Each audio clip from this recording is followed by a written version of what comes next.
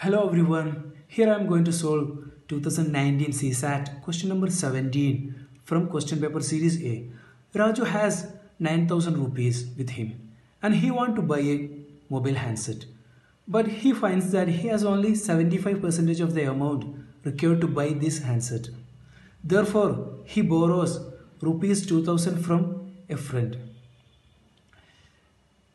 So, in this question, Raju want to buy a new mobile phone and he has only 9,000 rupees and which is 75% of the total cost, and to buy this phone he borrows 2,000 rupees from his friend. Now we have four options. Raju still does not have enough amount to buy the handset. That is the first option. Is that true? We have to find. Raju has exactly the same amount as required to buy the handset. Raju has enough amount to buy the handset and he will have rupees 500 with him after buying the handset. Fourth, Raju has enough amount to buy the handset and he will have rupees 1,000 with him after buying the handset. So we will find what is the value of handset and what is the total money with Raju. Now,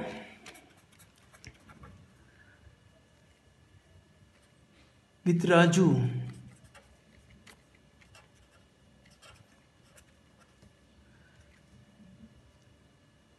$9,000 plus 2,000, 11,000 rupees are there. And it is given that 75% of the total amount equal to this 90,000 what is Raju has earlier. So let us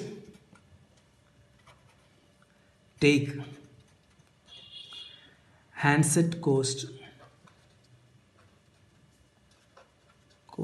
equal to X. Okay, that means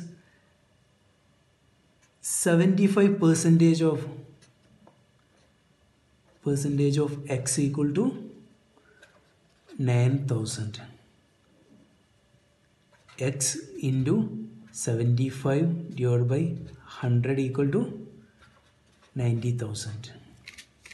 After solving this, X equal to X into 3 by 4 into equal to 9,000.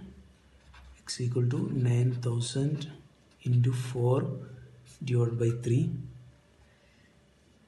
There are 3 3's in 9, so 4 into 3,000 we get 12,000. X equal to 12,000.